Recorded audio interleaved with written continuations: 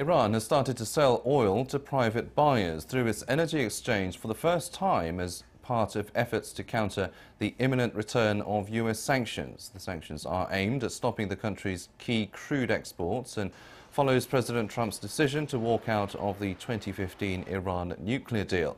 They are due to come into effect on November 4th. Only 280,000 barrels were sold on Sunday out of 1 million offered, and they went for just under $75 a barrel.